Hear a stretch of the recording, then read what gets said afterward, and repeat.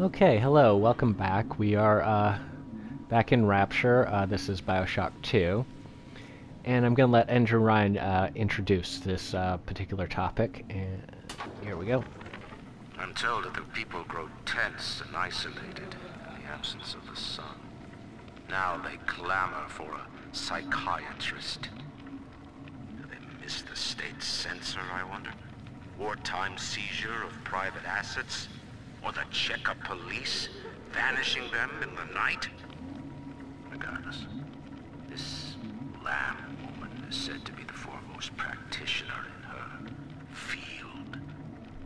Fine. If she can quiet the rattling of the Great Chain's weakest links, I will leave her to it. Okay, so the interesting thing about this statement that he makes, and I'm sure those of you who have played these games have spotted it immediately, is the middle paragraph there where he says, do they miss the state censor, wartime seizure of private assets, or being vanished into the night? Now, what makes this so interesting is that Andrew Ryan has done all of those three things have been done by Andrew Ryan. Sophia Lamb was censored by him, and she was also vanished into the night. And he did seize the private assets of people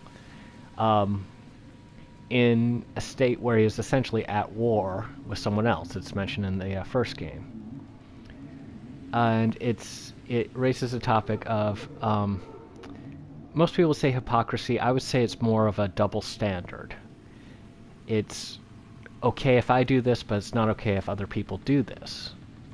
And this is something that, just speaking of people in general, is something that we really have to watch out for and to worry about it. We're seeing a lot of that in the form of censoring and censorship nowadays.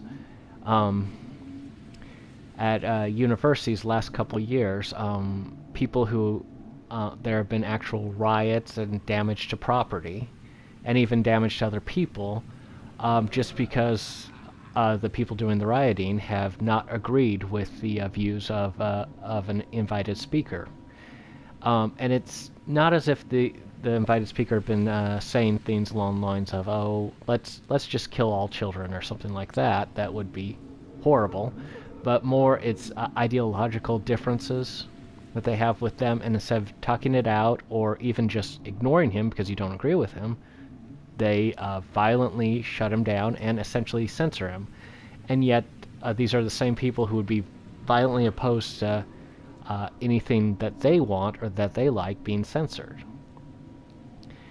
And it is, very much a problem that humanity always has seemed to have this problem, that once they get into a position of authority, even though that they pretty much went there because they didn't agree with what the previous authority was doing, they essentially do the exact same things that has been done before. And it's very hard to break this chain and break this link. Historically speaking, Mary Queen of Scots didn't really do anything that hadn't been done before. And indeed, the people fully expect her to do it, but she essentially, burned the heretics, the people whose religion she doesn't agree with. Well, the people who were not of her religion fully supported this burning, but they felt that she was burning the wrong people. And it was done essentially to save people's soul, and it wasn't until her sister Elizabeth came to the throne that there was essentially a revolution in this thought, and it stopped. And that's what it takes, is somebody to recognize that this is not a good thing and to stop it. Like I said, Andrew Ryan came here to avoid these things, and he ends up doing all the things he lists there, and much worse. And, he wasn't really a good person, but he had intentions that, well, I don't want to use the word good, but yeah, for all intents and purposes, his intentions were good. He wanted to create a paradise. Now, while it's a paradise I wouldn't want to live in or agree with, it's what he was striving to do, and to get away from things like the state censor or seizure of private assets or people vanishing into the night.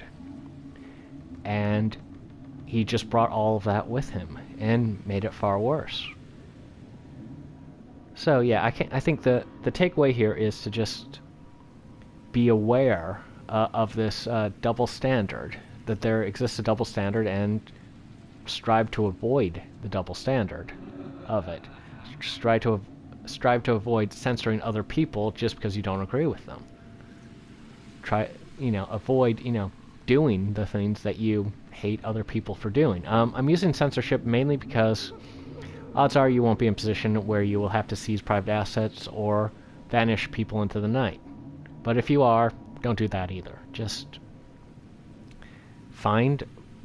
basically have a revolution of thought, and instead of doing what your predecessor had done and you not realizing that's what you're doing, analyze what you're doing, study it, and do better.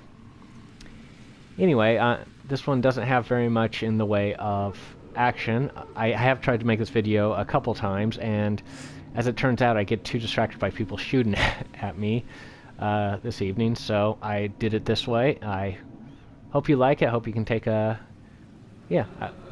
lesson from it, and like and subscribe if you liked it, and I will see you in the next video. Bye.